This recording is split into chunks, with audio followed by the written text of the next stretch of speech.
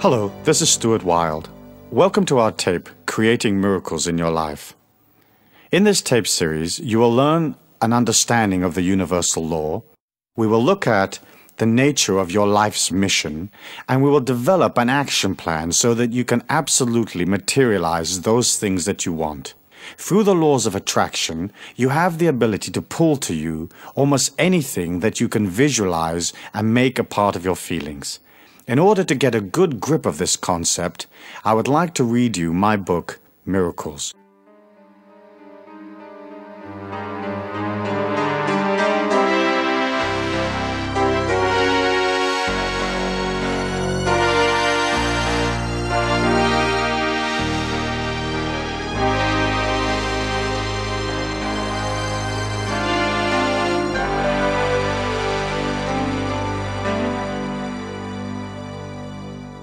Miracles, Step 1. Understanding the Universal Law.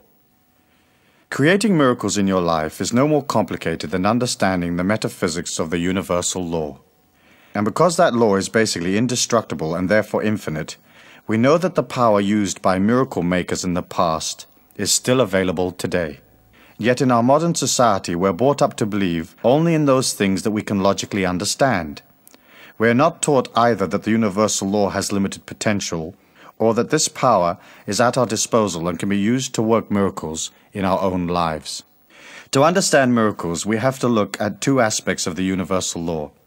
Firstly, there lies deep within all mankind an immense power, and secondly, the power is impartial and unemotional.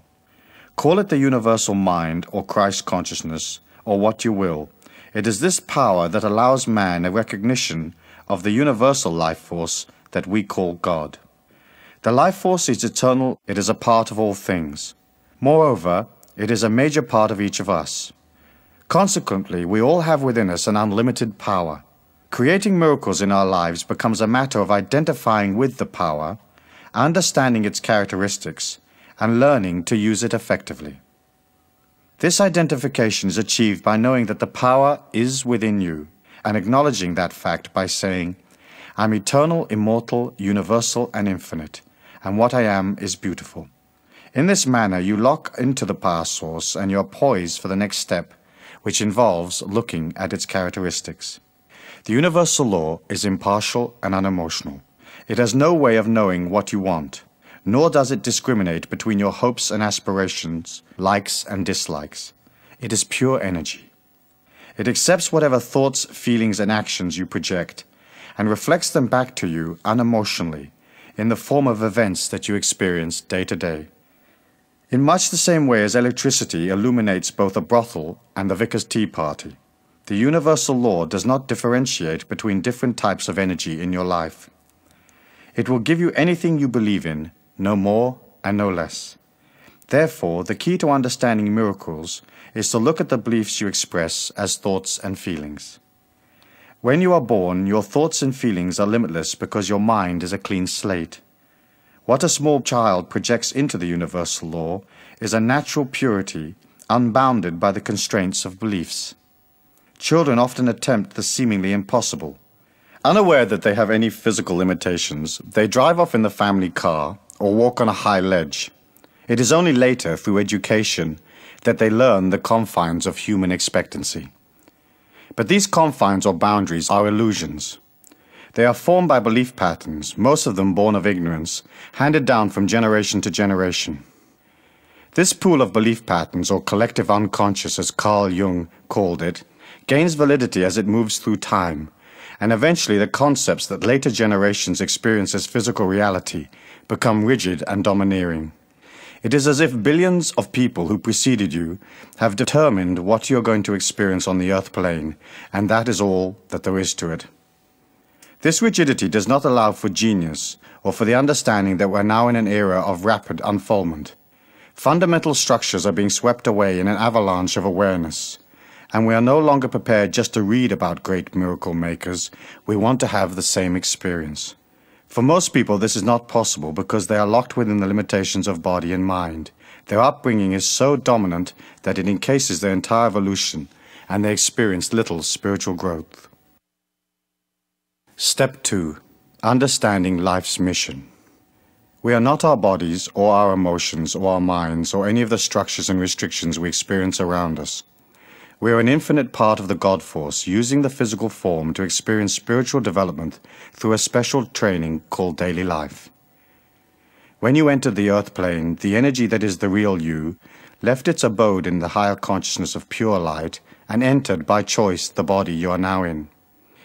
You chose the circumstances of this life because it was the next step in your infinite evolution, and because this life would allow you to expand what you are spiritually, so that you could become an even greater expression of the infinite life force or living spirit. Now you may say, that's nuts. Why would I choose these circumstances of my life, this family, this society, and this neighborhood? Why did I not choose a more affluent environment or a prettier body or more intellectual capacity? The answer lies in a dimension beyond the physical plane. As you entered this dimension through birth, you had within your consciousness a heroic mission, a goal. The nature of that goal is firmly written in the very deepest recesses of the inner you. And what you are today, no matter what you feel about yourself, is actually a part of that goal in its various stages of completion. Your mind began recording events, thoughts, and feelings only at birth. It does not know of your heroic mission, nor does it understand the universal law that interacts with your limitless potential. Why? Two reasons. Firstly, if your mind, feelings, and emotions knew the nature of your heroic goal in life, there would be no challenge or quest, and your evolution would suffer.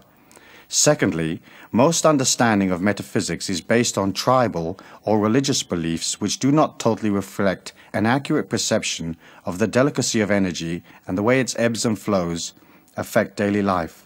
No real understanding of the universal law has ever been incorporated into the various belief patterns of the world's collective unconscious.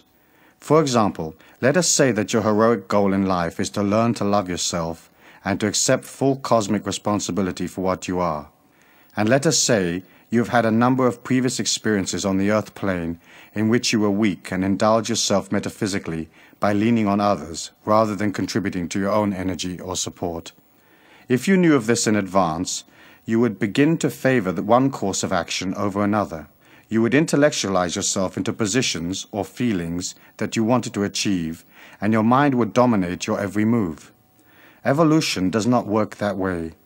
You cannot overcome weakness by fighting it or thinking your way out of it. You overcome weakness by leaving it behind.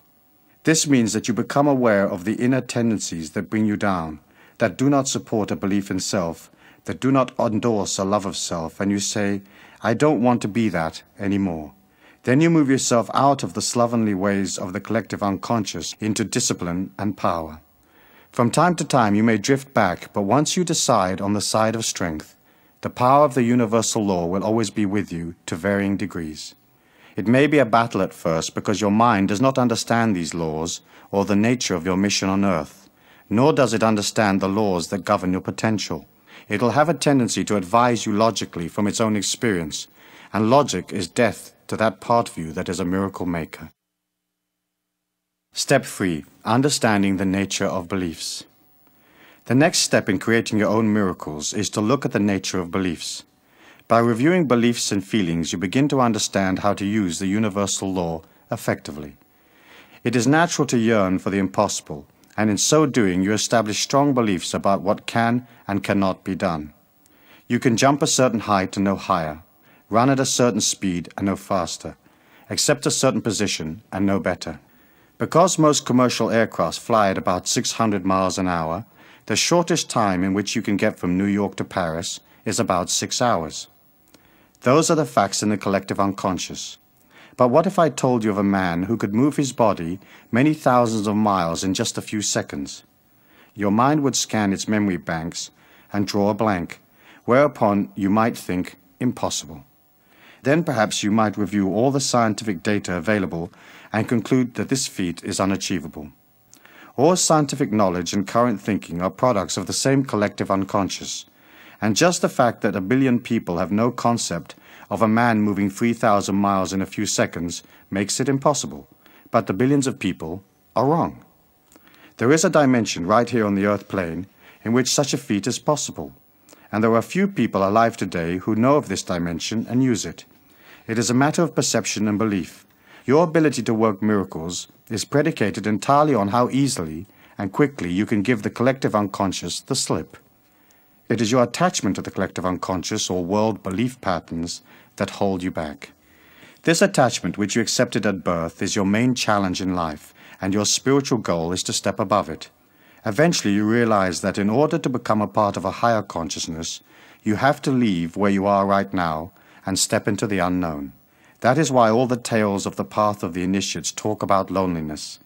For as you move away from the old energy, there's a sense of loss. As you take that step, your perceptions expand gradually to accept a higher vibration of self, and you understand what others believe is a part of their evolution, but is not the sum total of all of the facts.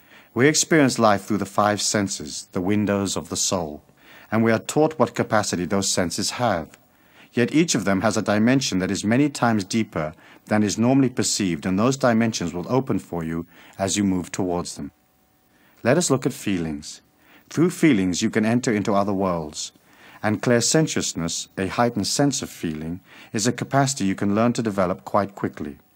It is not as acute as extrasensory sight, but it is deep, and through it you can enter into areas of perception that few people ever experience. Everything around you is energy. Your body, its various organs, your thoughts, the physical place you inhabit, the events of your life, each expresses an energy. A part of that energy is perceivable through the five senses, but most of it is beyond normal perception. By opening to the power of the universal law and controlling the mind through centering and discipline, you become aware of the subtlety of energies around you.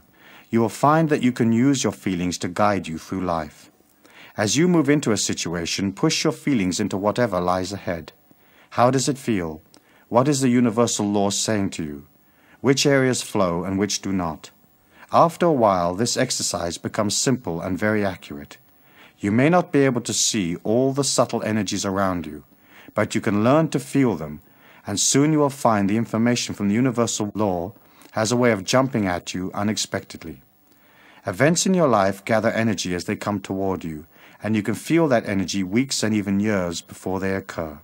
Science will tell you that it is not possible to foresee the future, and that is true for those who believe it so. But as you move out of the world's group perception, feeling and even seeing the future will become second nature to you.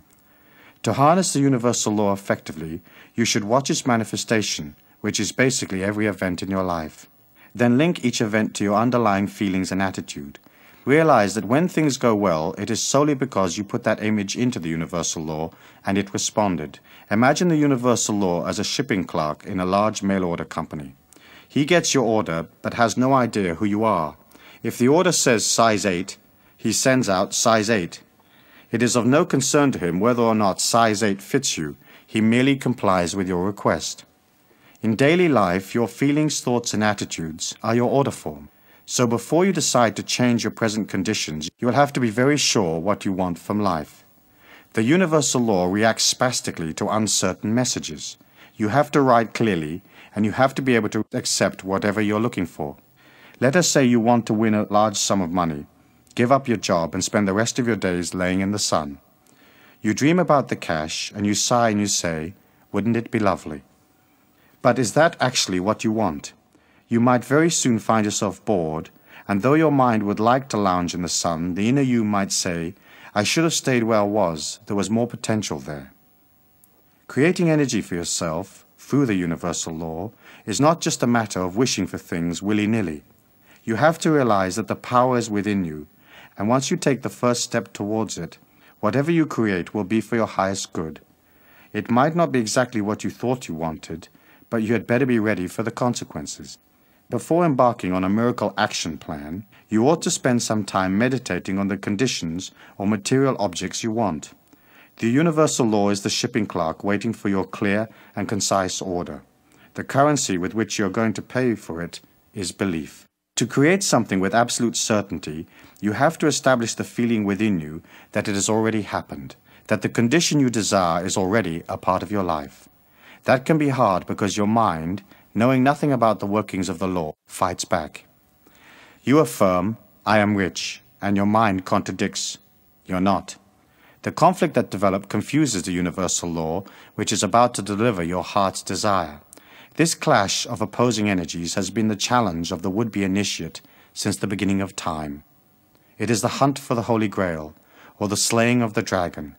It states that no one enters the kingdom of heaven within until he has tamed the dragon of negativity that he inherited from the collective unconscious.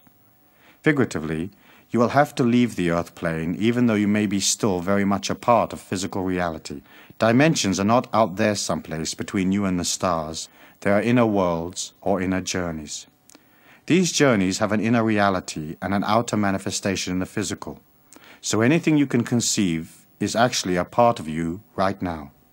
The fact that you do not have it to hand matters not. Whatever it is that you conceive is in a state of gradual becoming. If you affirm, I am rich, you have to start feeling rich, thinking rich, and holding a rich attitude. Walk around expensive stores. Have coffee in the best hotel in town. Begin to act and feel as if you already have the vast fortune you know the universal law is about to deliver to you. This way you create a concrete reality of wealth within your inner journey, and it will then become manifest in your outer journey, the physical world. If you can maintain that feeling and power and live as if your wish has already been granted by the universal law, your wish will be delivered, guaranteed. But you cannot be half-hearted, or you will dissipate your personal power and nothing will happen. You'll have to take the path like a warrior. You're going to achieve your goal, no matter what confronts you, no matter where you are right now, no matter what adversity faces you, you will reach your objective. The universal law does not care whether you have your heart's desire or not. Therefore, you might as well make up your mind to collect. You can have anything you want, and when you create it, it becomes yours. Often we feel we do not deserve success, or wealth, or complete health, or anything else we might yearn for. We are taught in childhood that we're not worthy, or that somehow we owe something to society, or the physical plane, or that we have some kind of special sin that we should atone for before we can enjoy what we want out of life. That is not the case. The law does not discriminate. It receives your energy and delivers diamonds or plain rocks, depending on what you put in. It is very important to look at the negative feelings you have about yourself. It is easy to say, oh, I never win anything, or I'm too old, they will never hire me, or I can never be with that person, I'm not pretty enough. That kind of thinking is indicative of the mind and its logical advice. Miracles are not logical, so the last thing you need is logical advice from the mind. When such advice is given, acknowledge the mind, thank it, and say, I do not accept any energy that is contrary to the unlimited power that lies within me. Then press on. Infinite power is so magnanimous, so powerful, so much more than the mind, that it exists in a separate dimension, and that is why the mind has difficulty perceiving that it is even there. You will get an intuition or feeling, or a rush of excitement, but that is all.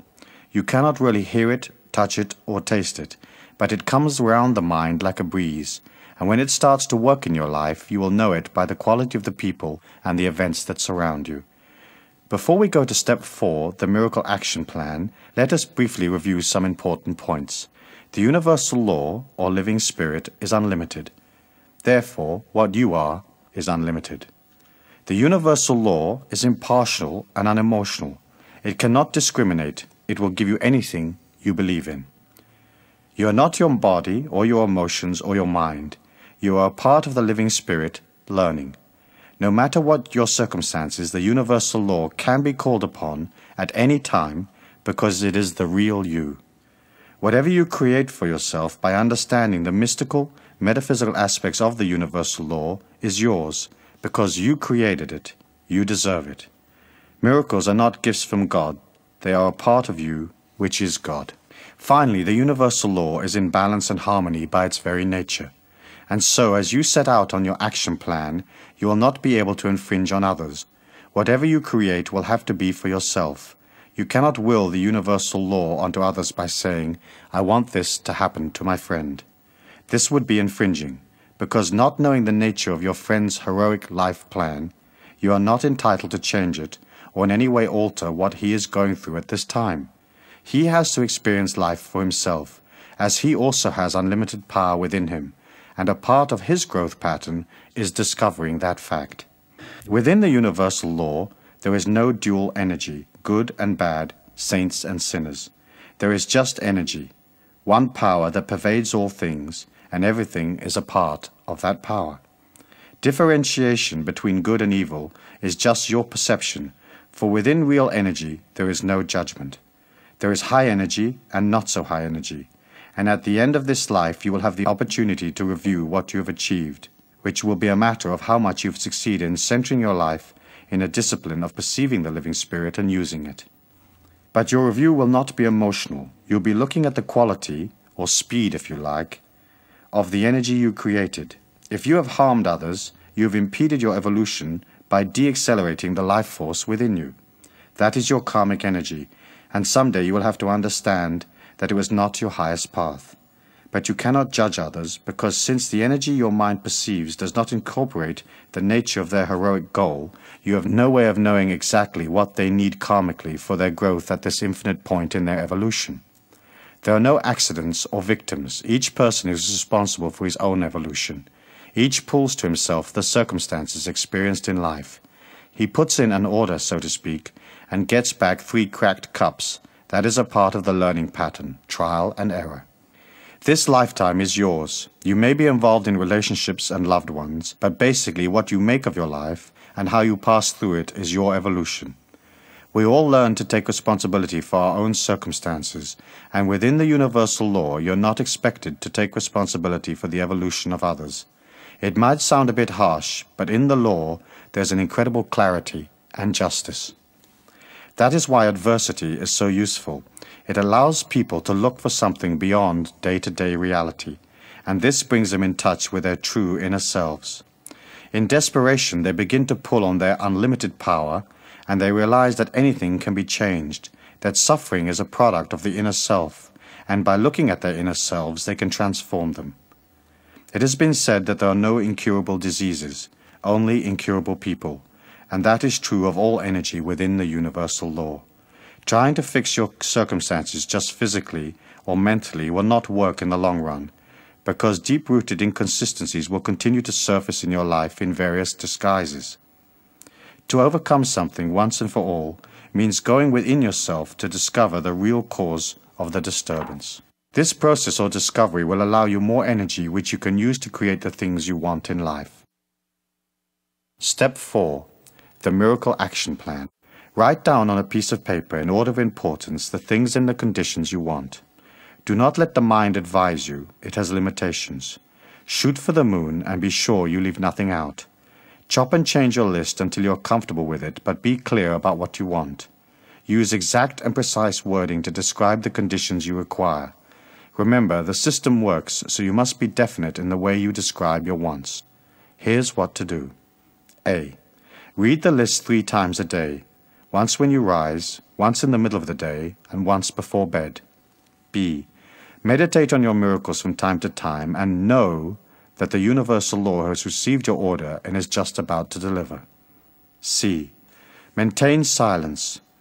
Talking about your miracle dissipates the energy drastically. Therefore, you cannot share your miracle with others until they happen. D. Always act and think about your miracles as though you already have the conditions you desire. E. Be open to the inner promptings of the unlimited power source as it instructs you in ways of getting what you want. Realize that universal law has to deliver in the physical plane where you can make use of it. Your heart's desire can come from anywhere, so do not limit your field of expectation. Remain open and flexible at all times. F. Smile a lot. The first miracle is on its way. Step 5. Understanding energy. Since the mind has no way of knowing how the universal law is going to deliver your miracle, do not waste your time trying to figure out. Just know. Your thoughts should be like acorns that develop gradually into oaks. If you dig them up to discover how things are going, your tree will perish. It is important to avoid fretting. Center on the feeling that some way, somehow, the universal law will not let you down because everything in the universe is energy. Solid objects appear as such only because their atoms and molecules move at the speed of light. In fact, reality is both solid and not solid at the same time, and this applies to thought forms. They are real and even more powerful than physical reality because they are not constrained by the limits of the material plane. You cannot take them apart and analyze them. You have to create them and let them fly. Through your enthusiasm and belief, you energize the universal law and encourage it to deliver. Try at all times to keep your thoughts pure and on target. If doubt creeps in, do not allow it to dominate for long. Look at doubt from above yourself. Realize that it is just the mind fretting, not understanding, creating objections through ignorance, and whatever you have set in motion will happen. As you work with the power, it'll have a way of showing you the next move at every turn. Believe in it. Know that this inner force is so powerful that it will pull you into excitement and adventure beyond your dreams. Keep it pure, remain silent, and remember to keep your methods secret.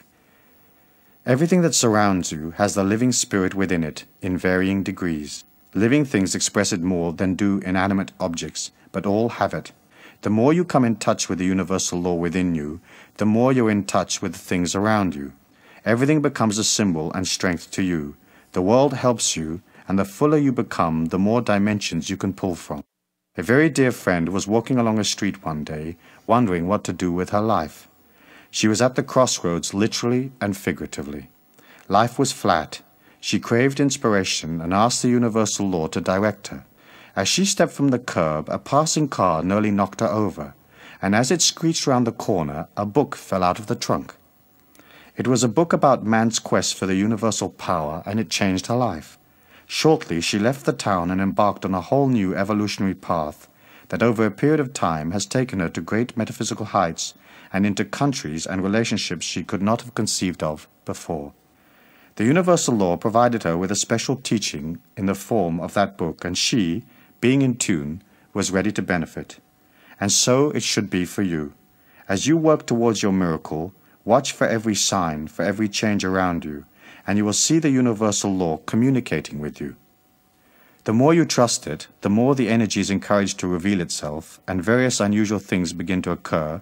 Your energy quickens and opportunities pop up like corks on a lake. Then you will know that the power is truly with you. This coming in tune more than anything else will help you manifest your desires. You cannot act negatively in one part of the universal law and expect the other part to deliver your miracles unaffected. As you watch your life, you become expert at reading symbols, and you see that you are the only one responsible for what you are, and that everything around you expresses an energy.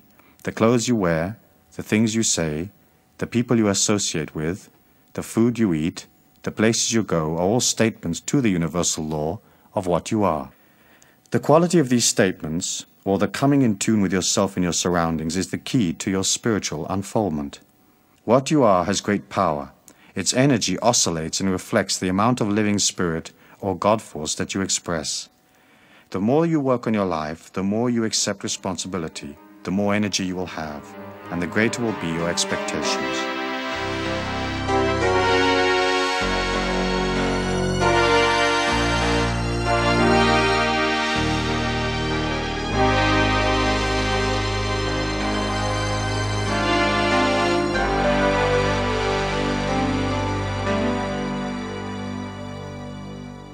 Suppose you have a special project in mind and you want to be sure that you have the maximum possible energy available. Let us say you're heading for a job interview. You've put that job on your miracle list, and the universal law has opened a door, and you're halfway there. Here is what to do. 1. Continue to see your miracle coming into physical reality. See yourself with the job granted until 72 hours before the interview, then forget it. 2. On the day of the interview, rise early. Spend as much time as possible on your own. Avoid interpersonal conflicts. Tell the universal law that you're ready and willing to accept the miracle you have been asking for. 3. Abstain from such energy-lowering substances as alcohol and drugs. 4. Eat lightly. The universal law manifests in you and through you. If you eat great amounts of heavy food, your energy slows, and the universal law within you has difficulty expressing itself. You should have salads, fruit, natural healthy food in sparing quantities. Stay away from junk food. 5. Before you set off for your interview, relax a moment. See the situation as flowing and positive. If you already know the person you will be meeting, see him or her in your mind's eye, happy and smiling, receptive to your energy. See the interview going well. See the miracle delivered. Step 6. Understanding time. Within the universal law, there is no time. Things are in a state of gradual evolvement. A tree has no concept of time because its essence is eternal. It responds to the warmth of the sun, but it is not in time. It develops from seed, expanding gradually to full maturity, and so it is with the universal law. It can deliver instantly, but if your energy is not all there, it will seem to you as if it has taken time. You have to learn patience and keep moving towards your goal, knowing that your thought forms will manifest. If you are moving towards one particular miracle and a different avenue opens up unexpectedly, take it. The universal law delivers in strange ways, and what you think you desire may just be your way of expressing a totally different goal. A good friend of mine wanted more than anything else to be a film director. He graduated from film school in London but found that he could not get any work because of a technical complication. To work in films in England at that time, you had to have a union card, but you could not get a union card unless you were working. In effect, the union created a closed shop. My friend's miracle was stuck. One day, out of the blue, he bumped into an old school friend who owned a restaurant, and because of his financial straits, he gladly accepted a job as a waiter. Working hard each day, he spent his spare time watching films and keeping his dreams alive through study. Each day at noon, a well-dressed old man came into the restaurant. My friend served him diligently, and over the months the two of them became friends. One day my friend asked the old man what he did for a living. The old man replied that he was just about to retire from a job that he'd held for many years. "What job is that?" asked my friend. "Oh, it's pretty boring, really," replied the old man. "I'm president of the Filmmakers' Union. Not much ever happens." 15 years later, I was flying across the United States, lazily watching an in-flight movie, when to my great delight I saw my friend's name on the credit of a major film. His miracle had been delivered. When you move into an energy alignment, you can never tell what will happen. Watch for signs. Use your feelings to help you decide. And if, after that, you're still not sure, do nothing. If a direction is right, you will know it automatically. If, however, making up your mind requires you to go through great trials and tribulations, you can be sure that that particular course is not the one for you. Basically, it is well to remember, if you have to ponder a decision, it is usually a mistake. When the universal law delivers, you will know. Start your miracle list with a couple of modest requests. Then as you experience the universal law delivering, you will feel the power of success around you, and that in itself becomes a valuable affirmation. Each time you reorganize your list, spend a few moments thinking about how well your last miracles worked. Affirm your power by visualizing your success. Then, as you accomplish one miracle after another, you will have the confidence to go on to other things. Step 7. Understanding your personal power. In conclusion, we will discuss how to establish an energy of power around you. Your mind's natural negative alignment will tend to make you think that your miracles are not going to come true. Therefore, in order to achieve complete success, you have to work constantly on your mind's doubt. Remind yourself that you're not your mind, and you do not accept an energy contrary to your goals. In this way, you establish a pattern of positive affirmation in your life. Write down in your own words 9 affirmations that express your belief in yourself and your complete fulfillment in this lifetime. 3 affirmations for the dawn, 3 for the day, and 3 for the night. Before reviewing your miracle list, relax, center your mind, then read your affirmations slowly. Make your affirmations strong. Be sure that you feel their power and that they mean something special to you. The words and feelings that you believe in have the strongest energy. Here are a few examples from which you can build. I am a powerful, positive individual, and all events in this day are for my highest good. What I am is beautiful, and I pull to me this day only beauty and refreshment. This day is a day of balance. I am completely aware of my body and all its needs. What I am is eternal, immortal, universal, and infinite. I see only beauty and strength every moment of my life. I see only beauty in all the people who are pulled to me, and what I am strengthens and refreshes what they are. What I am is infinite. I do not judge the evolution of others. What they are right now is for their highest good. Each action I take this day is an expression of the God force. Therefore, each action I take is a part of my infinite creativity. There is no real sin, only energy. I follow the energy of my highest evolution at all times, and so be it.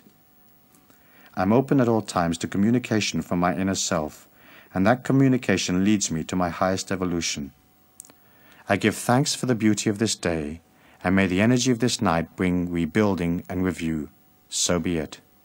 Your affirmation act like small twigs in a fire. As you rise, you begin to build energy in the day. Use your affirmations to keep that energy going. Center for a moment to acknowledge your infinite beauty and your place in all things, then proceed.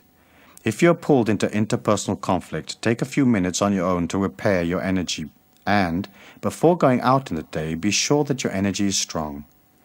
If you care for your power and your balance and you center your life, no harm can befall you, and you enter into worlds that few people are even aware of. Create your day the way you want it. See it going well. See each person you meet as positive and open to your energy. See the day as harmonious and flowing, and see yourself evolving through each and every experience. Finally, before setting out in the day, see the white light of the living spirit around you, protecting you and strengthening what you are. Realize the more you believe in yourself, the stronger the white light becomes. It acts as your shield, and from time to time each day, you should re-energize it by seeing it vibrant and strong, and by affirming that what you are is a part of the living spirit or God, and that each moment of your life is one of exhilaration and learning. Your position on the earth plane as a miracle maker is inherent in the infinite power that lies within you. That limitless source lies there waiting for you to step up and collect your heritage, and when you do, the power will always be with you, and that is guaranteed. So be it. As we listen to my book Miracles, there are probably a number of concepts contained in the book that you may not be familiar with, or that perhaps is different to some of the religious or philosophical beliefs that you may hold. And I can understand that. And of course, my belief is that each person should seek out from the information around them those concepts, those ideals, morals, and values that suit them. You're an individual, and you have to develop your own philosophy of life from within the context of living life. And using that philosophy and that morality, you will develop within yourself a powerhouse of strength, because it'll be yours. You won't be living a second-hand philosophy or a handed-down philosophy from somebody else. You'll be creating a philosophy that's strong and powerful, a philosophy that nurtures you, a philosophy that is designed with you at the center, with you at heart. As you begin to concentrate upon yourself, and as you begin to see your life in dedication, then of course energy grows, and it grows very, very quickly. You'll have the impression that things are only moving along slowly, and sometimes perhaps you may even find yourself being a little bit impatient with yourself, striving and yearning for more, and yet somehow not necessarily seeing all the results that you want all at once. However, you have to remember that the inner power that you have is a hidden energy. It does not manifest itself necessarily in events around you. However, as that power exudes, it is like a light that goes out, and bit by bit everything begins to shine more brightly. At first, the change isn't really noticeable, because the power that you've exuded over your affairs and your life, the energy that you've placed into your home and your job and the people that you love and the people that surround you, it has a pattern. For that pattern to change, it takes time. It takes time for the light to go inside that pattern of your life, to enliven it. And usually you'll find that it'll take a number of months before the changes begin to occur, and then it'll take a number of years before all of those changes in your life are consolidated. You have a heritage or a goal in your life to become free, to become an absolutely powerful individual that is not dependent upon the rest of the world, that is not emotionally sucked into the world. You have a heritage to get to that peak. Most people never make it. And the reason they don't make it is because they are reluctant to move away from the old lifestyles. It's almost as if they live in a prison, The gate is always open, there are no guards, and yet somehow they've got so friendly with the prisoners and the regimen of living in this prison that they can't walk out of the gate. We're living in a world today where there is a very, very desperate need for enlightened beings, people that have a higher consciousness, people that can expound a new philosophy, a new light. You heard in the book me talking about the Golden Age, and that has been an archetypal symbol in the mind of man since the beginning of time. It's a belief that at some point, eventually, man will transcend his inadequacies, and we will reach a world of absolute peace, absolute power, a world where all the people are nurtured, a world without prejudice, without evil, without restriction. But as a metaphysician and as an evolving person, you have to understand that 1,000 years in the history of our planet is just a bat of the cosmic eyelid. It isn't any time at all. And so often as you look at, let's say, for example, the peace movements in the world, the hunger movements, the movements for social justice, the movements for full employment or whatever, you can see how everybody is yearning and rushing and pushing and trying to make it happen overnight. If you put that same kind of negative yearning into whatever cause you feel strongly about, what you're basically saying is the world is not okay. For you to have a transcendent lifestyle, a lifestyle of true power, where everything flows to you naturally, you have to see the world as beautiful. Inside the mayhem, there is all sorts of growth experiences. Inside the difficulty, the famine, the wars, there is man struggling through his inadequacies to discover himself. When you can understand that and detach a little bit, you can allow this whole process to take time. Can you imagine if the God Force wanted to change the world, do you think it would be a problem? Do you think it'd be a problem to infuse the minds of man with a peaceful energy so everybody became peaceful, or to infuse in the minds of man a greater sense of sharing so that all the people of the planet would have enough abundance? I'm sure that the God Force could do that if it wished, and yet it cannot infringe upon us any more than we should not infringe upon the people around us. It has to allow everybody to come up gradually and to understand those perceptions gradually. As you become more powerful and a stronger person, people are going to come around you. Your family members are going to want to know, hey, how come you're living a little bit of a different lifestyle? Or how come you've changed? Or how come you're looking smarter and your clothes look better and you're more groomed and it seems like you have more money and more travel and more fluidity? And they are going to come to you. When they come to you, you can act as a teacher. You can inspire. You can show them the positivity and the strength that is there in life. However, what happens to some people is they gain a modicum of power and then they want to go out and change the world. When you want to go out and change the world, what you're saying is the world isn't okay. And you have to accept it as beautiful. You have to accept that it is divinely perfect. Even though to our finite minds, as we are in this energy pattern, battling through the inconsistencies, sometimes it seems to us like it's not okay. Hey, wait a minute, I feel pain, I feel discomfort, I feel frustration. Where's the employment? Where's the money? Where's the world peace? But in fact, when you look at it as an overview, if you could leave the planet and go up about 200 or 300 miles and look back at it, you can see that there is a gradual sense of improvement. You can look back to the 60s and see that, for example, the energy today in the 80s and as we move on into the 90s is much more powerful than it was in the 60s. And the 60s were more powerful than the 40s. And the 40s was a whole different era than the turn of the century. And so you can see that man is coming very, very quickly. I mean, almost like a train through the night in his evolution, but it will take time.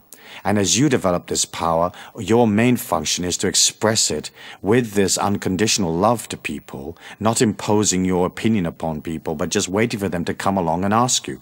If a person comes and asks you for information or for advice, give it to them as fairly and as equitably as you can. But don't go out and seek people to fix. Don't go out into the society and say, I gotta fix this. This is terrible. I gotta fix it. You don't have to fix it. It is what it is, and it's coming up as time goes on. If we look through the Miracles book, we can see that in it there are one or two unusual concepts, or concepts that do not follow the average philosophy or the more usual religious philosophies. And I wanted to take a moment at this time to just extrapolate from the book and from those concepts and expand on them, and to give you a greater awareness for your consideration. And then you can incorporate those concepts into your life if they feel comfortable for you, if they nurture you, or not include them as you wish. The first thing that you probably will have noticed from listening to Miracles is that there is an utter simplicity to it. The process isn't complicated. As human beings, we tend to think that things have to be difficult, that things have to have a modicum of struggle, that getting money has to take effort, that being in love has to mean that somehow we lose a part of ourselves, or whatever it may be. In fact, when you look at nature and you look at life and you look at energy in motion, it is utter simplicity. Think of the clarity and the simplicity of a lightning bolt. It isn't complicated. It's just this pure flash of light. And in the same way, as you begin to create miracles in your life, be careful that you don't complicate the issue. Isn't it true that sometimes we'll head off on a project and we'll make it immensely difficult and immensely complicated, but all we had to do actually was walk across the street? When you relax and you allow that freshness and that simplicity and that humbleness to come into your life, things appear automatically. Where it says in the Bible, the meek shall inherit the earth, meek did not mean wimpy or weak or people that you could punch up. It's basically a sense of simplicity, of naturalness, of an alignment to nature, an understanding that everything is perfect and that everything will flow to you. And as you come out of the intellect and more into this magnanimous feeling of limitless inside of you, the simplicity begins to develop and everything has a natural beauty. The next concept that I wanted to discuss was the concept of God as energy rather than as a personality. God as energy has been the cornerstone of all the mystical, metaphysical teachings through all time. And it was an understanding that in fact God is light, and that light is love, it's expansiveness, it's going beyond, it's outward seeking, it is nurturing and caring.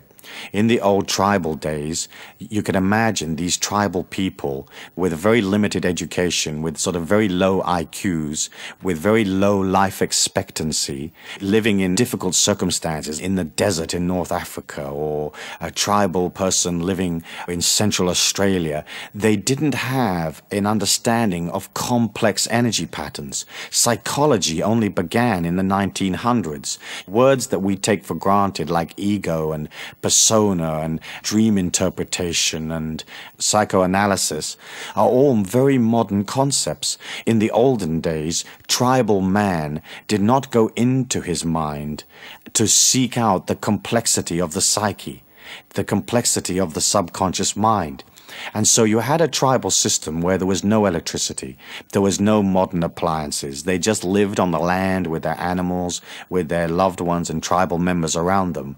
And so they had tribal leaders and tribal princes. Dukes owned various chunks of the territory. There were warlords and shoguns. And so it was natural for them to express a higher power or a divinity in a personality. I think one of the things that I found most interesting as I studied history and I studied the philosophies of nations as they developed was that most gods are male. In almost all of the traditions, they're male. And the reason that they are male is that the hierarchies of the tribes, the princes and the priests and the leaders of those tribes were also male. There wasn't a conception of powerful goddess female. There has been that goddess energy naturally throughout the whole of history. But generally speaking, if you look at the major religions and the major philosophies of the world, God is always a male figure. And the reason that is so is because the tribal leaders and the warlords and the people that ran the tribes were considered the most powerful energy within that tribe, and they were masculine because they lived in a very earthy time. They had to be warriors to survive. They had to scratch a living from the earth with no tools, no electricity, no equipment to do it with. And so it was very important to be strong, and if you weren't strong, you died. In biblical times, life expectancy was only 20 to 30 years. I mean, if you were a 30-year-old male, you were old. I mean, really old. and wise.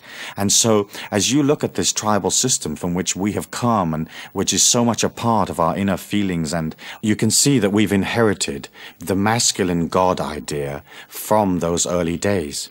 If you are in a religion or a philosophy that has one of these masculine God figures of the top of the philosophy, or as a divine entity in the philosophy, then what you need to do is to somehow take the image of that masculine figure and bring it into yourself.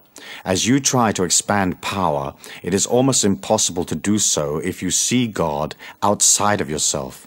And the reason why it is so difficult to do that, if you do see God outside of yourself, is that what you're saying is, I do not control my life. Some entity above me or beyond me is controlling my life. And of course, that is the case for the vast majority of the population.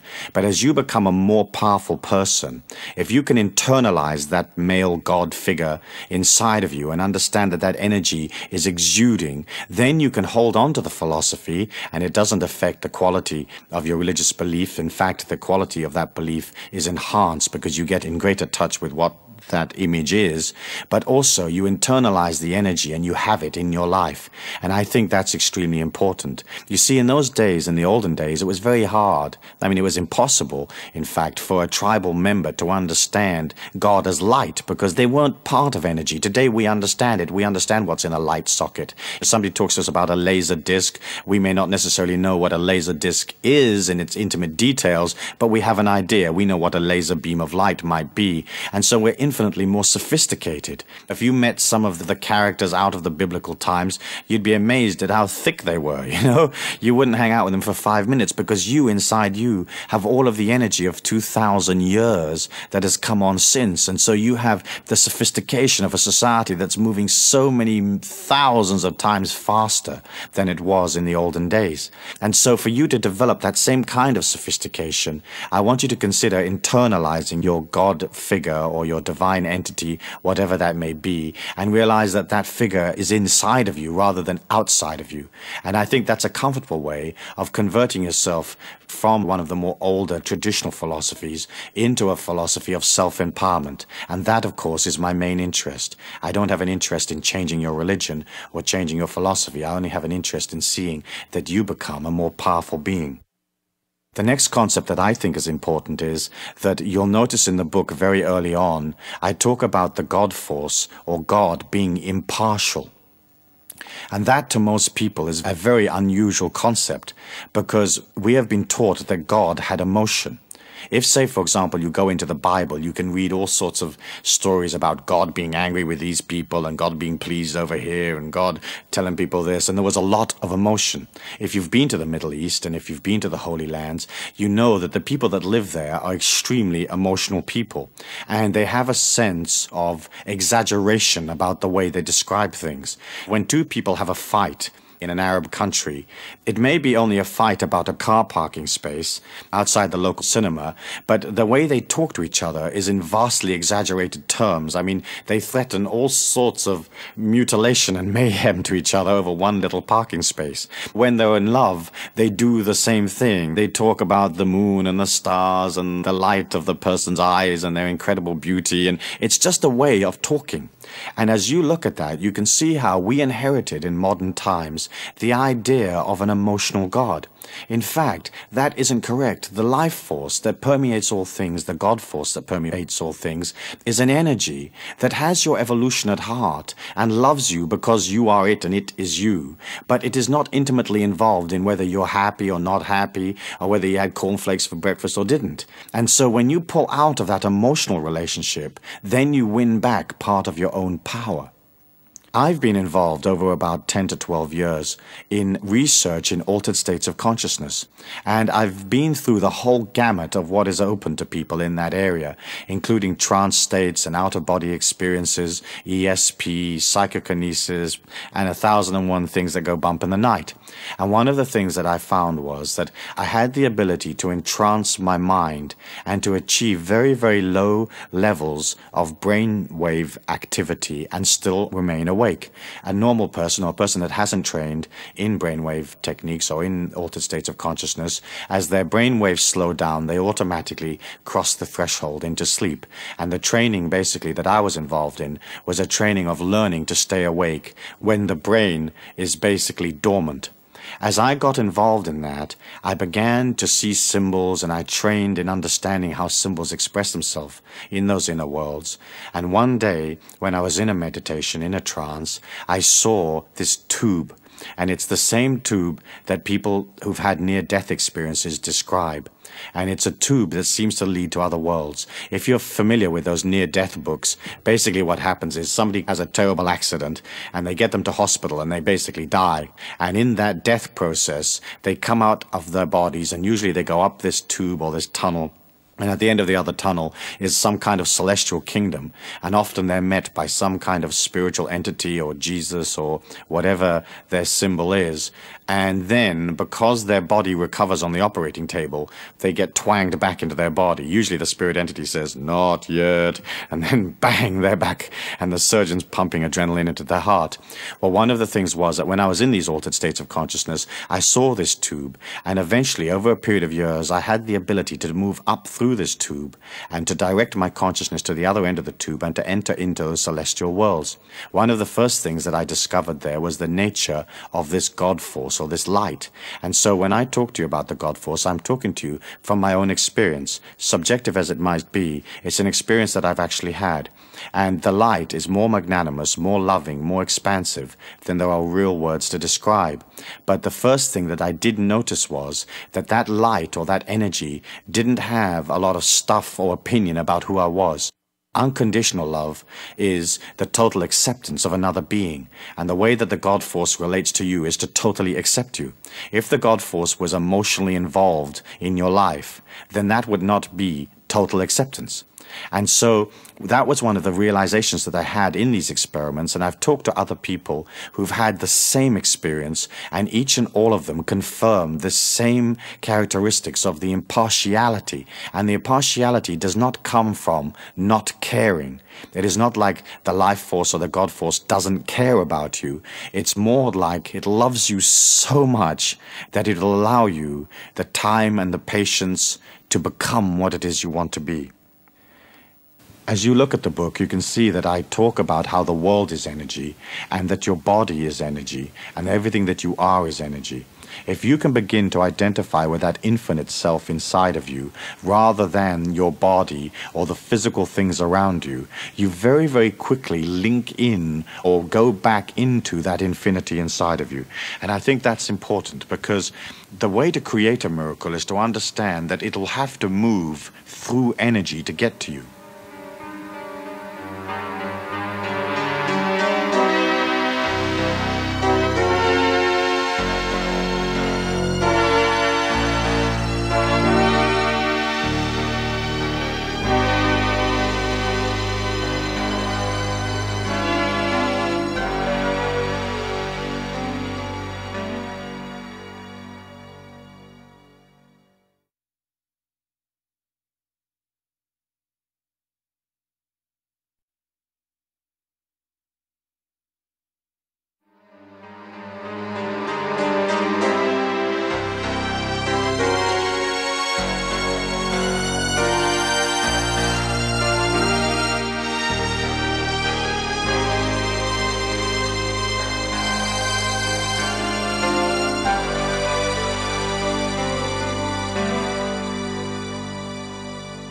If you see the world as very solid and factual and intellectual and logical, then there isn't any logical explanation as to how you may be healed overnight, or any logical explanation as to how you may receive a vast sum of money tomorrow without effort. But when you look at it as energy and you understand the laws of attraction, you are basically pulling to you the results that you need through a dimension that is not solid. If you see your body as solid, and see the circumstances around you as solid, it somewhat limits your ability to believe in it happening. And so I felt it was an important point to begin to establish this idea of you are consciousness. You can create through the power of your thought. If your life force and your strength is strong, you can more or less materialize things instantaneously. If it is not so strong, it'll take time, but you're thinking in terms of something coming towards you in a sea of energy, rather than through the fragmented and more obscure logical process where often there isn't a logical explanation as to how things actually work. Part, I think, of your energy as you begin to develop into this miracle maker is that you should consider detaching somewhat from the social, ethnic, tribal energy that we all come from. We were all born somewhere. We were all born a part of one tribe or another. The tribe may now have expanded to 50 million people, but it's still a tribe. It's a mindset. It's a socio-economic unit. And as you pull out of that a little bit, it allows you the freedom to oscillate faster, to vibrate faster. If you're very sucked into the old tribal ways, then what happens is you take on the identity of the tribe rather than an identity of yourself. So let's say, for example, you're Irish. You can love Ireland and you can read the Irish poets and you can recall the times that you had in Limerick and Tipperary or wherever it is that you came from. But within your Irishness, you have to bring that back inside of yourself and say, I am an individual. The fact that I was born in Ireland was a factor of my evolution. But first, I'm an individual. Secondly, I'm an Irishman. And as you begin to detach one pace or one step away from the tribal energy, then again you begin to win back your power. You begin to win back that power that will create the miracles for you. Throughout the whole of time and throughout the history of man's struggle within himself, there have been initiates, there have been great beings that have managed to go beyond the limitations of the earth plane. And the way they did it was they won the battle of the mind. There's a part of you that will hold on to the negativity, the fragmented, the ego, the belief in limitation, and there's a part of you that is expansive and loving and joyous and heading out. And those two parts will always be in contention with each other. At the beginning, perhaps, the negative part or the personality part may be much, much stronger than the infinite, positive, expansive part of you. And the name of the game is to begin to overwhelm the negativity with positivity.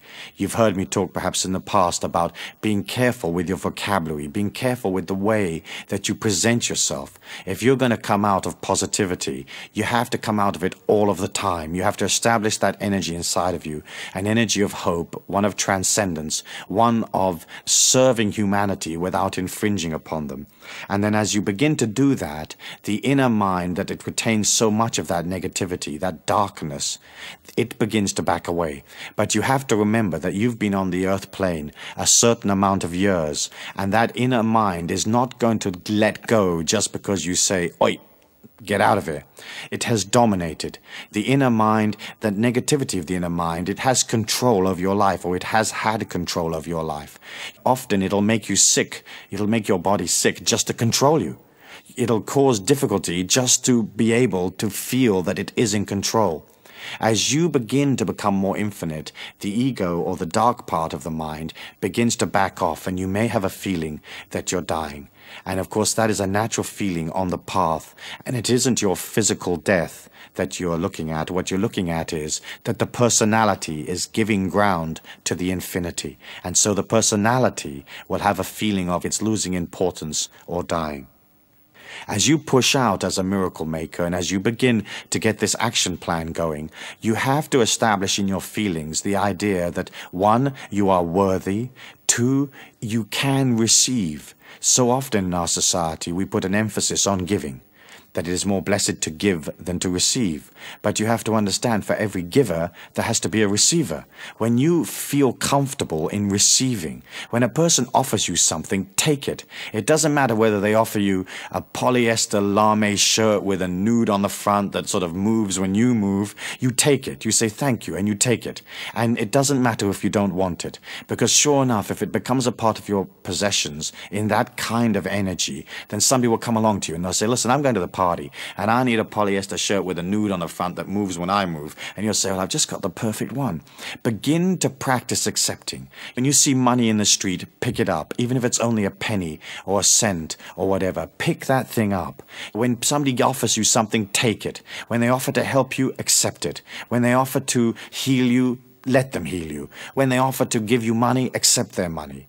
And as you begin to open to receiving, then that energy can come to you. Look at nature. It doesn't have a problem receiving. The animals don't sit there and think, gosh, I better give rather than receiving. They're flowing naturally and simply through the forest, and they receive. And they receive nurturement for one kind or another, food and water and whatever they need to survive. And so I want you to center upon that. I want you to center on being a person that is ready to receive. And once you're comfortable with receiving, then the quality of your giving is enhanced because you're bigger. You're a wider, more expansive person. So often you'll get people that center upon giving, and they give little bits, and always with considerations and limitations and conditions. Imagine when you get to the point when you can just give freely. You're radiating this sunshine from your heart, and that can only come if you have trained yourself to receive. And so I want you to watch as you go through next week and the week after. I want you to watch how well you receive. Are you an expert in receiving? Have you graduated from the University of Receiving? Because, interestingly enough, that is the key to being able to become expansive. You may remember in the book I said that you are on your own. And that's true. The divinity inside of you comes to the physical plane for your evolution. If you concentrate on that power inside of you, the miracle maker, this limitless energy, then what happens is you become stronger. All of the philosophies and most of the major religions teach that we're not supposed to concentrate upon ourselves. We're supposed to concentrate on, first of all, a God outside of ourselves, and secondarily, on people in the society that we're supposed to assist or aid in some way. The philosophy that I teach is one where you turn and you face yourself, understanding that if you become strong, then you have a gift that you can take to society. So many people I meet as I travel and do seminars in the Pacific and all over the world, they want to serve humanity, they want to give, and yet they don't really have any true power with which to give. They want to assist the world to go beyond poverty, but they don't have any money themselves. They want to heal the world, but their body's sick.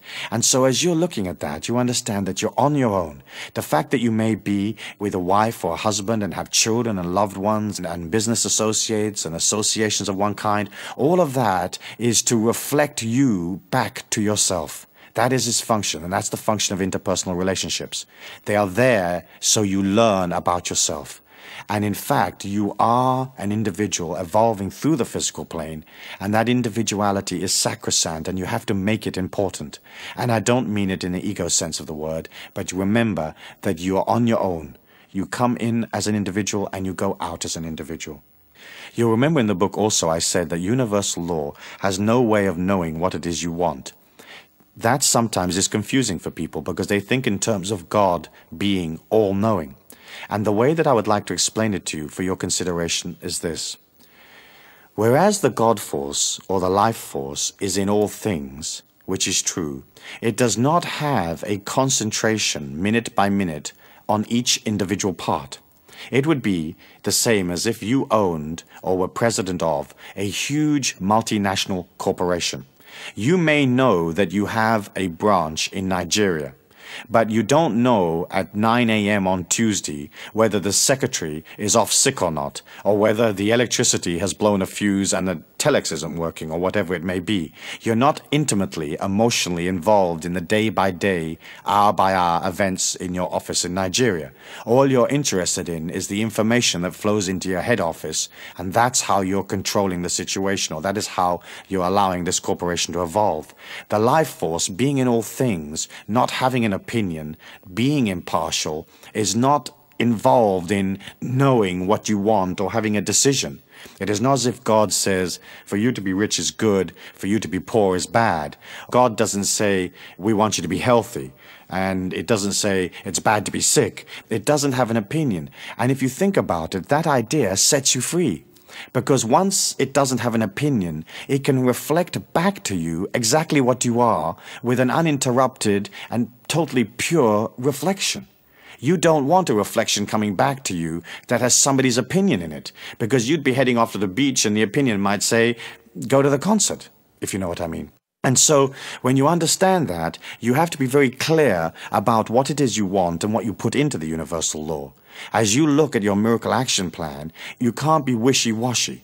If you just put in an affirmation that says, I want more money, what does that mean? If you walk over 10 cents in the street, you've got more money. So that's it. That's the energy of that idea gone. So you're looking at being specific and yet leaving it open enough so that it can come from anywhere. So you would say, I would like to increase my abundance tenfold in the next 6 months. You're giving yourself time. It's a specific idea.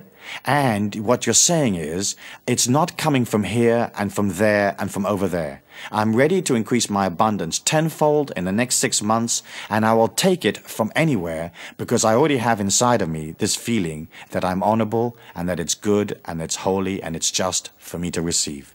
And so, as you put specific ideas into the universal law, it gives you specific results. Often people will have concepts, goals, and ideas that are so wishy-washy that they can't even explain it to another human individual, let alone explain it to a light, to a God force that reflects exactly back to them where they're at. If you're in confusion, if you have a certain amount of indecision about what your heroic life's goal is or what your mission in life is, then you need to begin to get back inside of yourself and get clear. And sometimes that may take months, but that's okay. You have plenty of time. And as you uncomplicate your life and you move towards simplicity, up from within you naturally comes, hey, I want to be a violinist. Hey, what I really want to do is go and live on a farm in North Africa or whatever it might be. The key to that miracle-making process is balance. Without balance, you really don't have a chance, because what you're trying to do is this. You're trying to use the infinity or the light in all things to carry to you the result that you want. And because the light comes out of purity and balance, it can only be congruent with you if you are balanced. And balanced means a balanced physical situation. You don't have to heal everything going on in your body, but at least it has to be balanced, and you have to love yourself by caring for your physical body, working on it, being aware when things go wrong, being aware of putting in the correcting action, going off and studying and knowing about your body. And then the second part of balance, of course, is emotional, which we have talked about in the past. And then the mental balance is understanding that for the miracles to happen, you can't engage too much logic. Otherwise, you destroy your belief in the miracle showing up. And between those three items of physical balance, emotional balance, and mental balance, you walk through the physical plane in a measured and powerful way. You don't rush. You don't allow yourself to get out of control. You don't give away your power unless you particularly have to, or unless you make it your decision to do so. And you try to keep as much of your life as immaculate as possible. Then as you begin to create this action plan and you begin to put those miracles up in your mind, you're going to have to remember that there is no time, because we live in a state of eternal now. And in that eternal now, you have to create your affirmation or your visualization or your goal in your feelings. If you can feel it, granted. If you can feel yourself moving through those circumstances that you desire so much, they will be there. If you think that they're outside of you or that they're attainable at a later date, then you'll never pull to you those things that you want.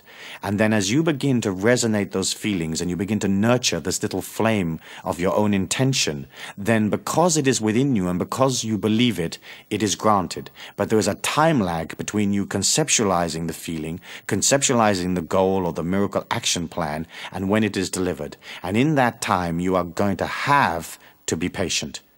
No negative yearning, no frustration, no stomping your foot or whatever. You have to wait. And the more you wait, and you know it will be there, that in itself becomes an affirmation where you pull it to you. 10 years in the life of a human being is not a long time. It seems long because we live it minute by minute, hour by hour, day by day. But 10 years is not a long time. And so as you put out those ideas, you wait.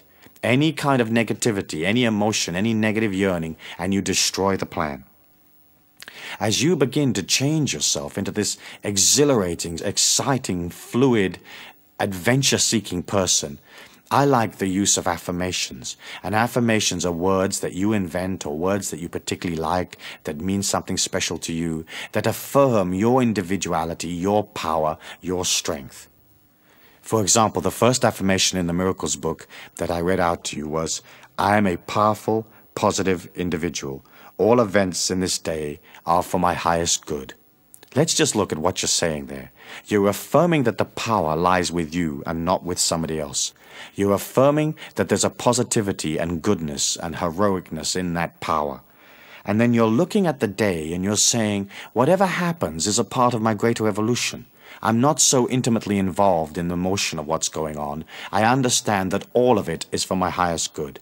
And as you begin to create that kind of affirmation within yourself, and you repeat them from time to time, what happens is that the contents of your mind changes.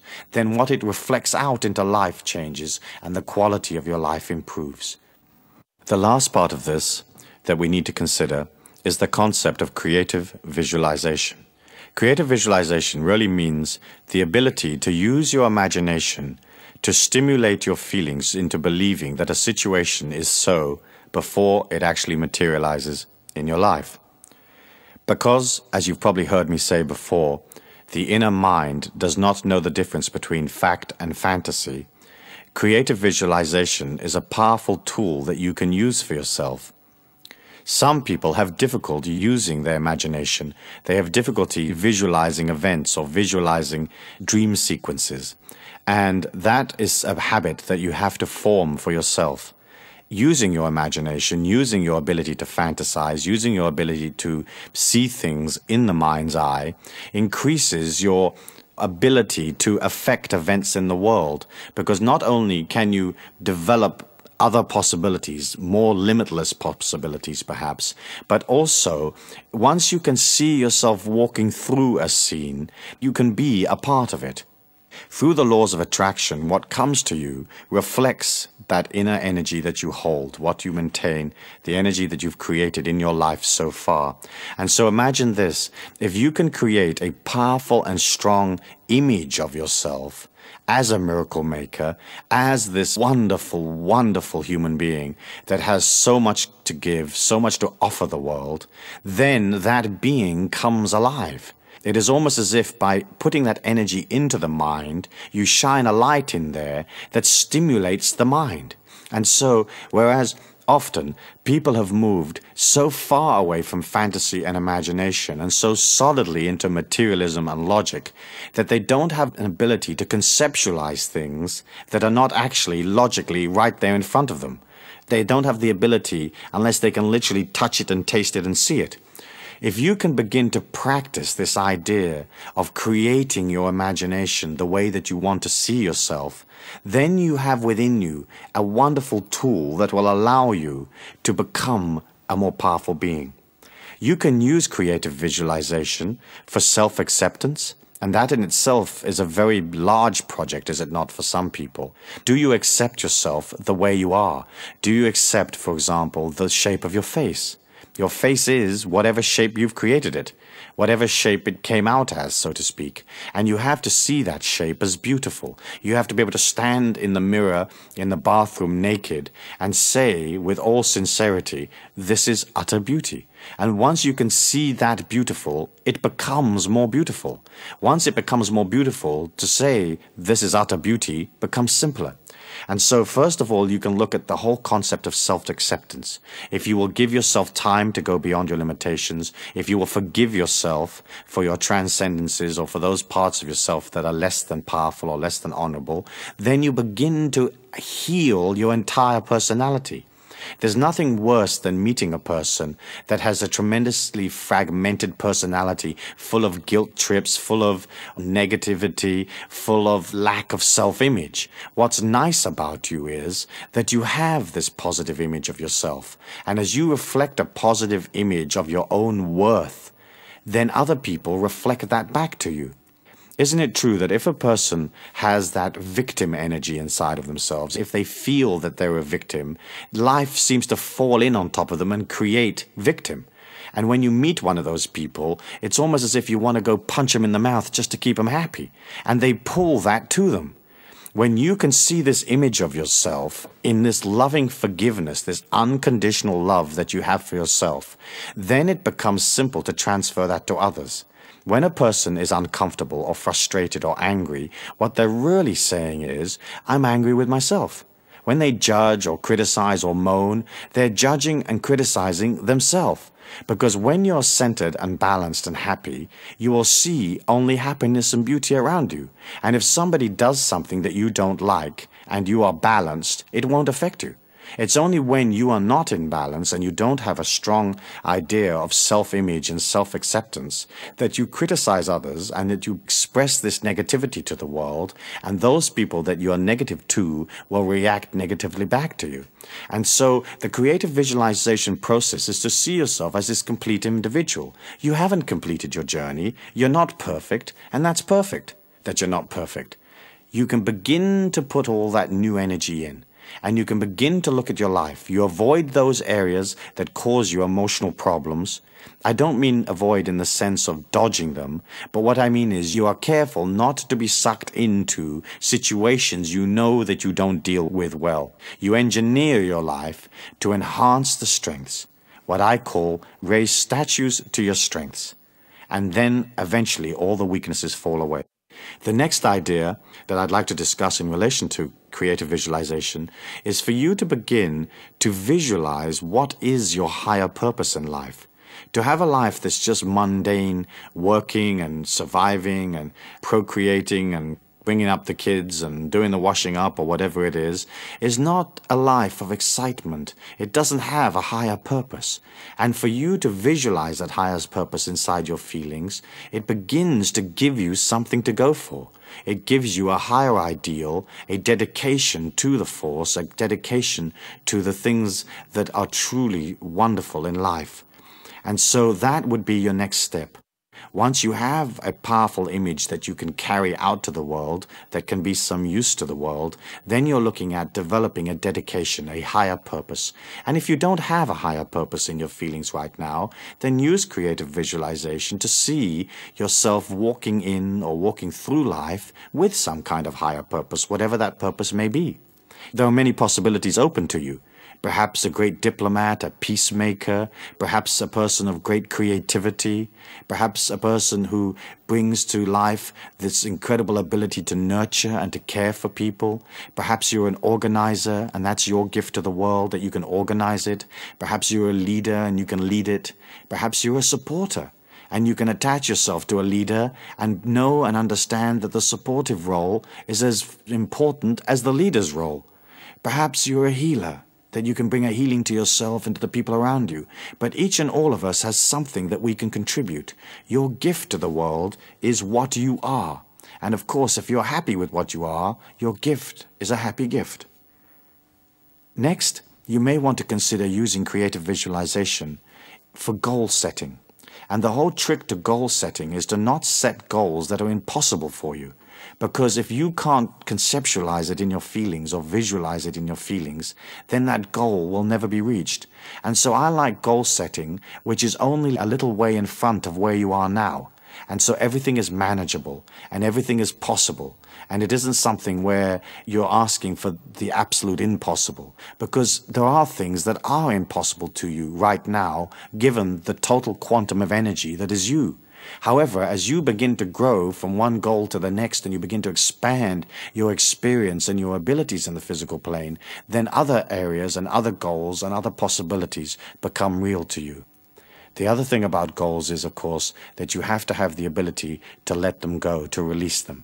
You're going to go for the goal. If it changes, change it. You don't have to be dogmatic. Isn't it true that when you see people that set out on some kind of quest in a very dogmatic way, and they live 20 years in the desert looking for some type of little beetle or something, you often wonder, why do they bother? Why didn't they see that after 1 or 2 years in the desert, looking for this beetle was a totally worthless way of spending their life? But what happens is we give the mind a task, and it's almost like it fixes itself upon that task. And I think it's important for you to be fluid and to change the goals whenever you need to. You can use creative visualization to see yourself through projects. If you have a project that you have to deliver at a certain time in a certain place, or you have a creative idea, more than likely you're going to pull to you other people that will help you make that project work. And as you begin to pull other people to you, you have to understand that they will have all their own beliefs and their understandings of what the project is, and somehow you have to transfer to them what it is you want, how the project will be handled, how the thing will materialize. As you do that, you have to have a strong image of what is the project. And creative visualization allows you to run through in your mind. It's a bit like a dress rehearsal where you run through the project and you see it coming to its final glorious conclusion. As you run through the project in a creative visualization process, you can not only look at any kinks and bumps and things that perhaps you may need to change in order for the project to be successful, but also you begin to infuse the project with light and positivity. It's almost as if the project is an idea in the mind of man. You are pulling to you other people. You have to create the project in their mind, and all of you have to infuse the project in light. When you look at the physical plane, it is all materialization of thought form. If you look at a famous bridge, that's a solid bridge, but it was originally a thought form. And the thought form had to have light, it had to have positivity, it had to have the ability to complete the project, it had to have follow-through, financing, and maybe 1,000 people worked on putting that bridge together. But somebody somewhere was guiding that thing and granting everybody an idea of what the thought form is. Hey, this is the thought form, this amount of scaffolding, this amount of steel, this amount of concrete, this is how we'll hold the bridge up, this is how we'll pay for it. And so when you go through creative visualization, you can infuse into your life this light that will allow these projects to take place. It's particularly important, say, in a business situation or in an office, where you have to motivate other people and a whole group of you have to get together to materialize an action plan or a sales force or whatever it is that you're doing. As you begin to see all of those people responding positively to you, you can also begin to use creative visualization to see them understanding what the project is. Often, when a project fails, it fails because of a lack of communication. People cannot read your mind.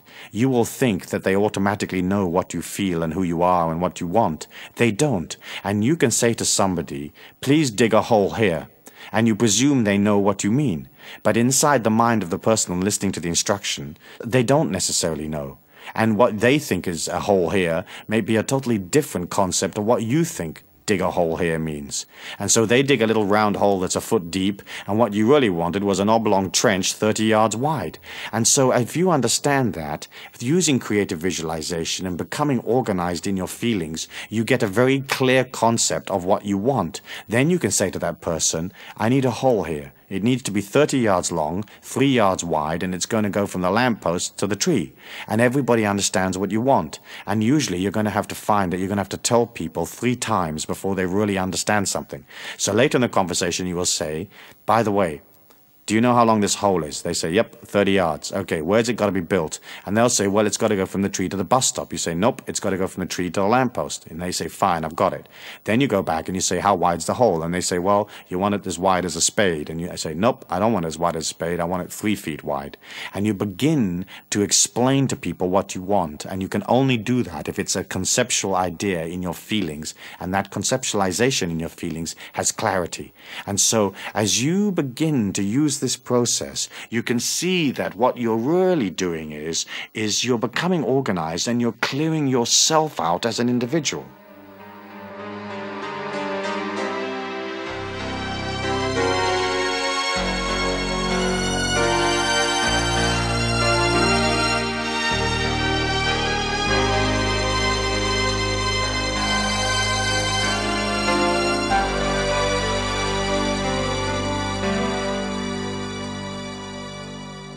Finally, I think that creative visualization can be used most effectively in creating for yourself a sanctuary. As I said earlier on, you are an individual and you are on your own. The only way you can get in touch with who am I and work upon yourself is for you to pull out of the hustle and bustle of daily life and to look at yourself. And that sanctuary is a place where you are in prayer with yourself. And that prayer can be in any way that you want to pray, or it can be a meditation, or it can be listening to music, or it can be running on the beach. But you do have to have time where you begin to look at your feelings, where you begin to process all of the negativity out, where you make the negativity little by making it unimportant, and you make the good things, the glorious things, the loving things important. And that, I think, is one of the main functions of creative visualization. As you develop this technique, the Miracle Maker's technique, one of the things that perhaps you're going to want to work on is your ability to pull prosperity. And of course, the very first thing that you have to do is you have to go beyond the tribal beliefs of scarcity. The world is not scarce. It is superfluous in its abundance. There is more of everything that we'll ever need than we can possibly use. We believe in scarcity because we're taught it. Using the creative visualization technique and using the miracle action plan, you can begin to see yourself more prosperous. And that is going to be vital for you because you're going to need money. And with that money, you're going to buy those experiences and those understandings and that knowledge that you need to acquire. And so as you begin to see yourself more prosperous, you become more prosperous. It's as simple as that. What makes a very wealthy businessman wealthy is the fact that he's comfortable, or she is comfortable with money.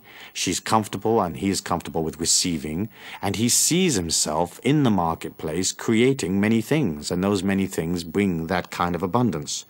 What you're doing then with your visualization plan or with your miracle plan is you're writing a film script, and you're creating a film where you're living comfortably in luxury with all the things that you need around you, and all of that money energy is there. You're organized. You've got a way of taking the money. You know how to account for it. You can bank it. You can add it up. You have it in balance. You're conscious so that you know how much money you have.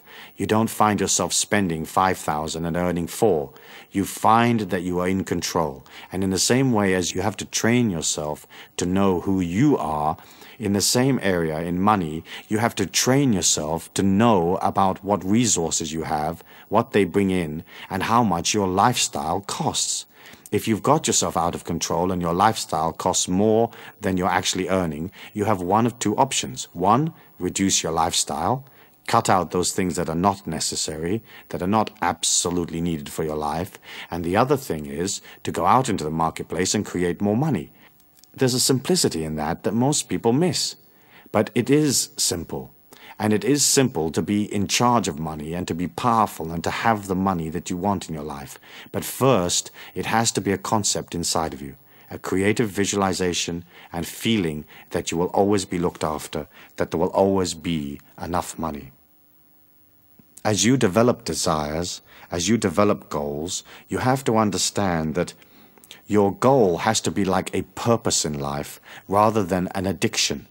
As you develop a goal to become a great musician, that would be a purpose. And the purpose of being a great musician would be, 1, you're expressing creativity, 2, you're doing something you enjoy, and 3, you're giving that joy to others.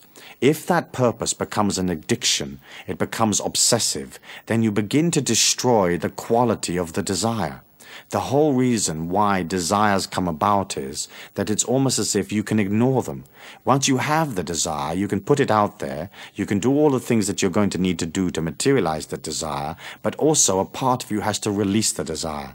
And if you say, well, if I don't become a great musician, what I'll do is I'll just get joy from playing whatever music it is I play. I'll get joy from listening to other people's music. I'll get joy of creating this dimension of sound around me that gives me pleasure. And so you have to be careful with that, because so often desires become obsessions. And that, in a way, has a way of destroying your ability to materialize that desire. It all really goes back, does it not, into you believing in yourself. And of course, you can't say to a person, hey, believe in yourself, if they don't. What you have to do is you have to begin to see your life as an affirmation of your belief in yourself. And as you begin to see where the successes are, what works and what doesn't, then slowly but surely you come into an energy where believing in yourself is natural. You naturally know that you can follow through, that you can deliver. Finally, I'd like to say this. The planet Earth will be healed. There will be prosperity for all people. There will be an end to wars. There will be a golden age. However, as humans, we have to understand that it may take time. It may take a long time. But we can be sure that it will be there because it is so much part of the inner yearning of humanity. When you pull out of the day-to-day life and you become prosperous, you become peaceful, your body is healed, you have already created the golden age within you. And so if we are walking on a planet and there's 4.9 billion people, if you are one that has the golden age there already, you begin to create that for everybody else. Your gift to the world will be this power that you create. And you will create it silently. You won't wear it on your sleeve, sort of pushing it upon people or bragging about it. You just create power. And you create this golden age around you, and people will see it inside of you. And they'll say, gosh, isn't that person marvelous? I mean, aren't they wonderful? Look how calm and peaceful they are, how poised they are. Look at their sensuality, their beauty. Look at their understanding, their knowledge, their wisdom. And you become that energy. Nobody is going to come down to the planet Earth and wave a wand and fix it for us. We're going to fix it as individuals. You fix it for yourself, and then you radiate that magnificence to others. That is your gift to the world, and that is your higher purpose in life. Thank you.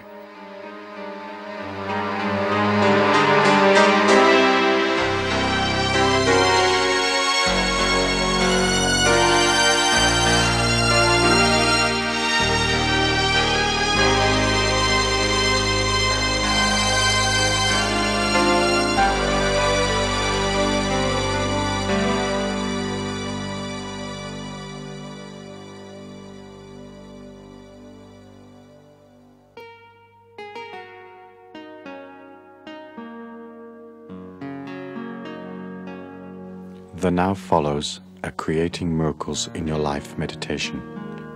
Before we begin, take 1 or 2 items from your miracle action plan list, those things that you wish to materialize in your life, and review them in your mind.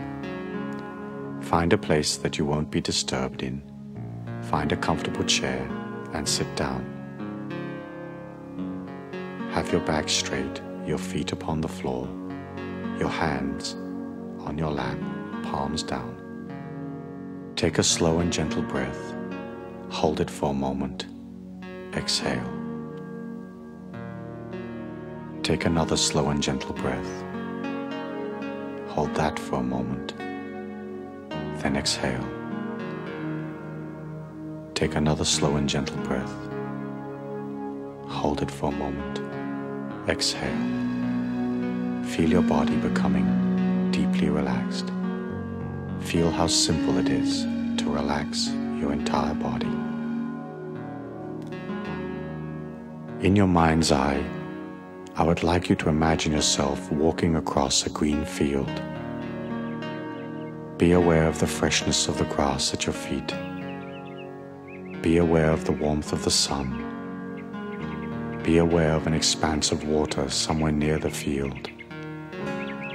Be aware of birds flying back and forth, melodically singing their tunes.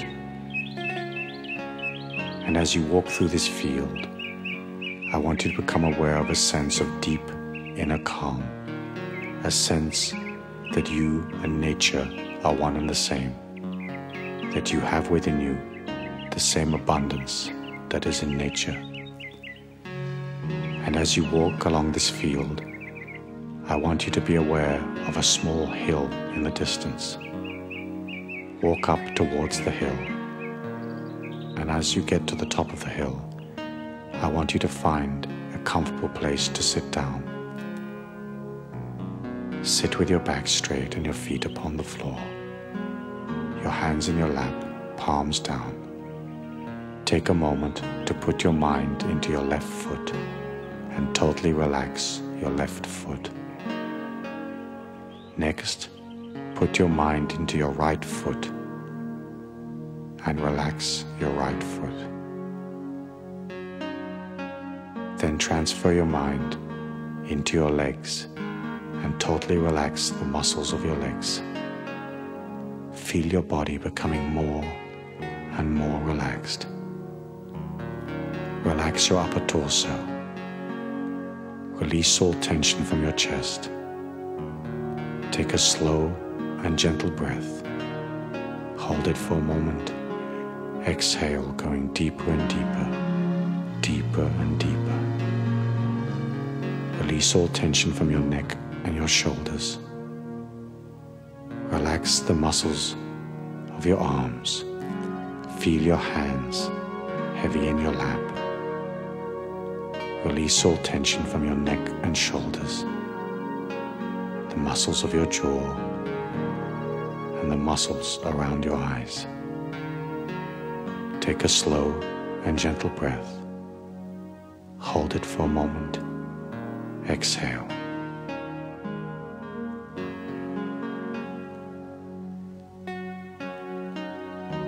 As you sit there in nature, I want you to be aware of a small forest that's nearby. Get up from where you're sitting and walk calmly and gracefully toward that forest. Begin to walk into the forest. Begin to feel the life force of the forest all around you. Feel yourself entering deeper and deeper into the forest. You become aware of the fact that it's getting darker and darker. The vegetation all around you is getting thicker. Your progress is slowing somewhat. As you move through this forest, feel a deep sense of inner security, even though you do not know where you're going. Continue to walk down this path through the forest, and as you do so, be aware of the vegetation that is thickening around you. Be aware that somehow, some way, your progress is slowing almost to a standstill. And as you look at your body, be aware of the fact that the vegetation is growing around your limbs and around your legs. Allow the vegetation to hold you and to wrap you. Be aware of vines and bushes that are growing around your arms, holding you in position. Allow that to happen. Allow that to be. And as you look at these vines and you look at the vegetation that's holding you in place, become aware that that vegetation is in fact your limitations, the programming that is a part of your mind. Be aware of how much that limitation has served you in the past. Be aware of how those limitations have allowed you to reach this point in your life.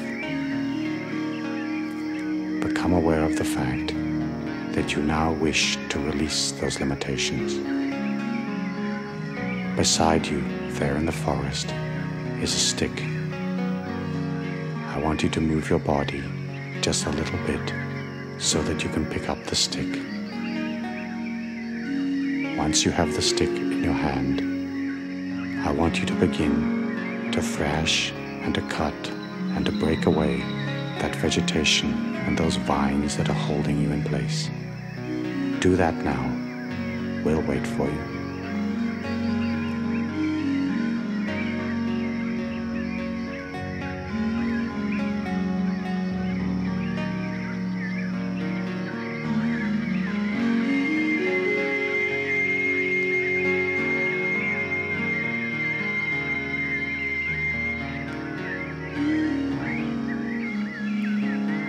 As you release the limitations around you, realize how free you are becoming without all those encumbrances, without all those old belief patterns holding you back. And as you free yourself from the vines and the vegetation that was holding you, I want you to continue along your path down through the forest. You're perfectly at one and at peace with all things. High above you is a ray of sunlight shining down upon your path, bathing you in a golden light.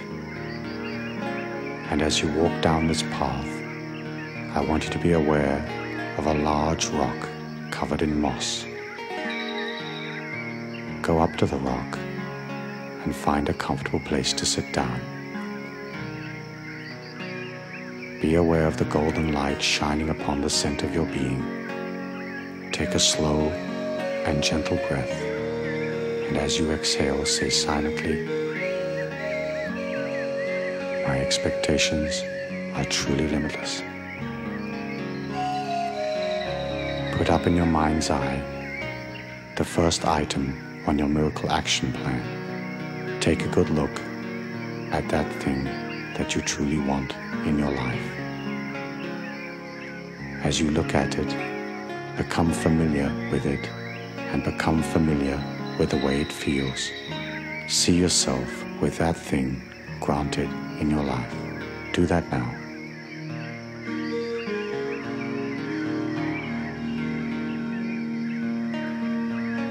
When you're truly familiar with what that thing feels like, I want you to put it on like an overcoat and have it permeate every molecule of your being. Make it a part of your life. Feel it granted. Know that it is there. Next, put up another item from your miracle list and take a good look at that. Turn it around. Feel yourself a part of it. Feel those circumstances unfolding in your life. Be sure that you and the thing that you desire are one and the same, congruent in every way. Take a moment to look at the second item on your miracle list.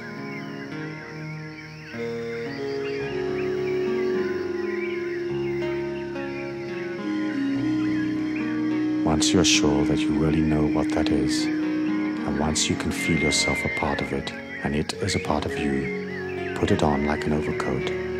Have it permeate every molecule of your being. Take a slow and gentle breath. Hold it for a moment. Exhale, going deeper and deeper, deeper and deeper. Finally, put up the third item from your miracle action plan and take a look at that. Remember to be sure that you know how it feels. Remember to make it a natural part of your life.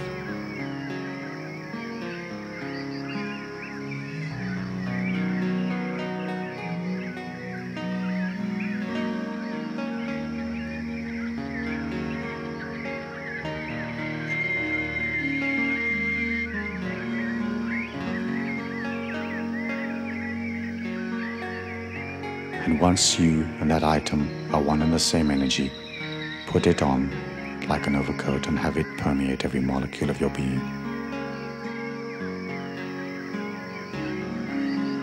Be aware of the ray of golden light shining upon the center of your body, and allow that body to diffuse through your entire being. Take a slow and gentle breath and say silently after me, "I'm eternal, immortal, universal and infinite. My expectations are truly limitless." Move away from the rock and continue walking down the path. As you walk down the path, going ever deeper and deeper into the forest, become aware of a nature spirit or some type of nature being sitting on a tree stump up ahead of you. Take a moment to honor the spirit of the nature being, and then walk up towards it.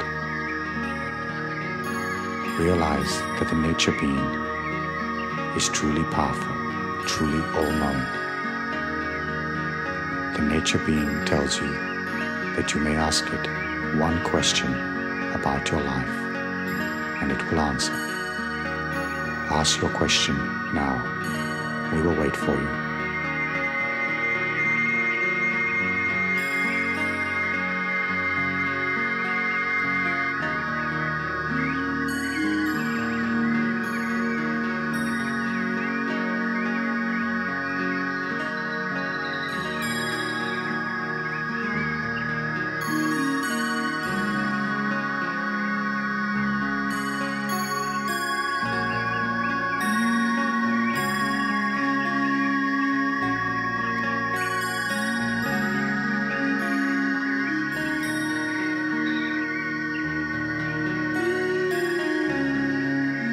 once the nature spirit gives you the answer to your question, turn around and begin to walk out of the forest once more. As you walk down the path, be aware of the rock once more. Be aware of the ray of sunlight shining upon your being. And as you come through the area where the vines and the leaves originally held you, be aware that some of them have now grown back. Take the stick and cut away the last vines, the last limitations. And when you feel totally clear of any restriction or limitation in your life, walk gradually and peacefully out of the forest.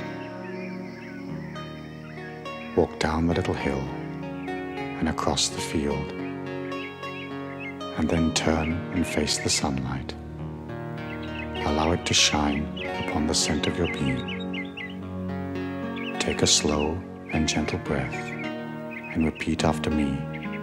Change is a natural part of my life. All things are possible to me. I am what I am, and what I am has beauty and strength. And in your own time and space, open your eyes and return to the physical plane.